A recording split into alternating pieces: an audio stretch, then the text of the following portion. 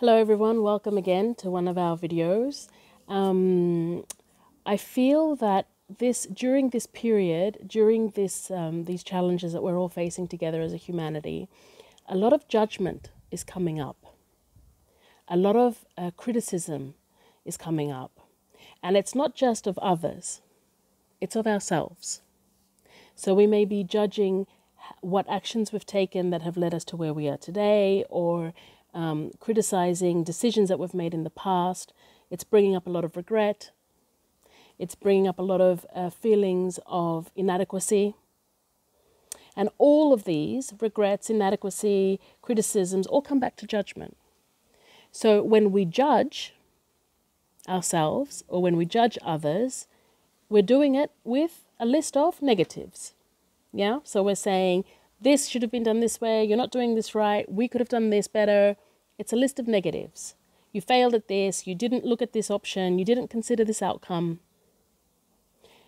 But judgment is not for us to do, because we cannot possibly know what someone else is thinking, what someone else is envisioning, what has led someone to make the decision that they've made, what emotional considerations are in place, and the list goes on, of course. That's not for us to know. We cannot possibly know that. We can never enter someone else's mind. So what does judgment do, in fact? It makes us feel uncomfortable. It upsets us. It puts us in a very, very negative mindset. Okay? Whereas we shouldn't be even entertaining that fact. And it's not just about someone else. And when we judge ourselves,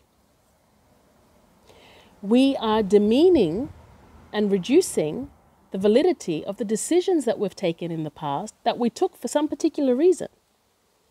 Okay? Because we always have a choice. And we've always had a choice. And whenever we've made a decision, or whatever road we've taken that has led us to where we are today, has been for a reason. It's either been to show us something, it's been a lesson, it's been for our growth. It was the right decision to take at that time. To backtrack now and judge ourselves for things that we've done in the past is of no use. And it's very, very negative for ourselves, because it shows that we don't have faith in ourselves for the decisions that we made or for the road that we've taken. No, we have to let go of judgment, because judgment does not make us feel good. And it is not our place to judge. We can observe, and we can try to understand what is driving behavior, our own and others, what we're trying to achieve or what they're trying to achieve or what they're hoping to achieve. We can observe. We can have an opinion, of course, because we're blessed with the freedom of thought and the freedom of our own opinion. But to judge and to put things into this negative mindset is not really of use for ourselves or for anyone else. And it doesn't allow us to grow. It doesn't allow our consciousness to expand. It limits us. It puts us in a situation of lack.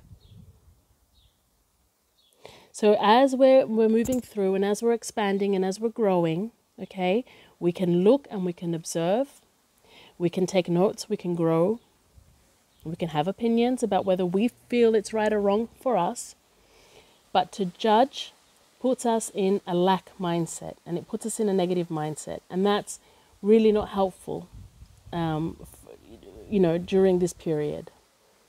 So judging ourselves is probably a lot harder to catch than judging others. But if we can make it a practice to see when we do it and call ourselves up on it, and then it starts to put our mind into working about how this operates, when we do it, why we do it, what it means for us, then we can start to shift ourselves out of that negative space. Thank you.